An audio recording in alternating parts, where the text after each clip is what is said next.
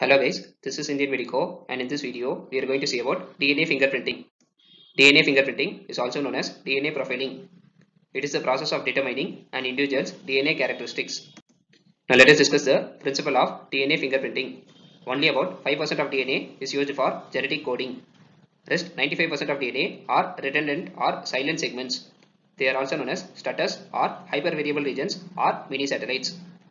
Of these redundant segments, there may be 200 to 14,000 repeats of each identical sequence on each DNA strand, which is called as repetitive DNA or variable number tandem repeats.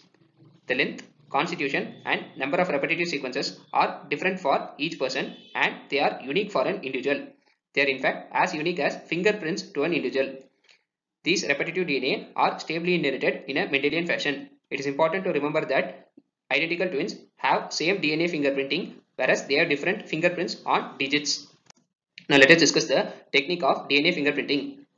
DNA can be extracted from blood, semen, tooth pulp, bone marrow, etc.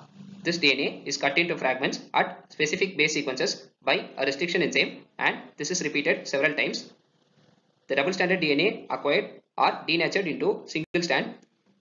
These single-stranded DNA fragments are separated by gel electrophoresis, which spreads DNA fragments into bands. These bands are transferred to nitrocellulose sheets by Southern blotting technique.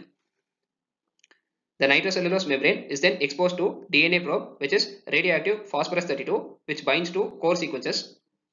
Then the X-ray film is put in direct contact with probe labeled membrane to detect radioactive patterns, which appears as a series of 30 to 40 parallel bands. These parallel bands are unique for an individual. This is then compared with other samples. The chances of two persons sharing same sequence is extremely rare, and it is almost impossible unless they are identical twins. This picture shows the process of DNA fingerprinting. We acquire the sample, then we extract the DNA, then we use restriction enzymes to cut the DNA into fragments, then we do electrophoresis to obtain bands.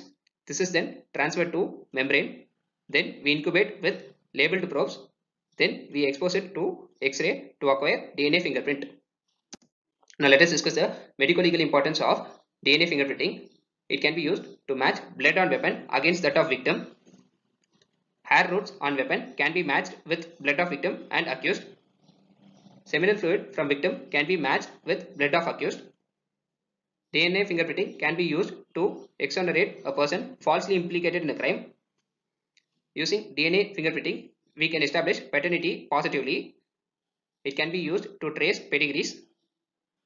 Identity of unknown person can be made by matching prints with suspected parents or close relatives. If you like my videos, kindly subscribe. Your subscription will encourage me to make more videos. Thank you.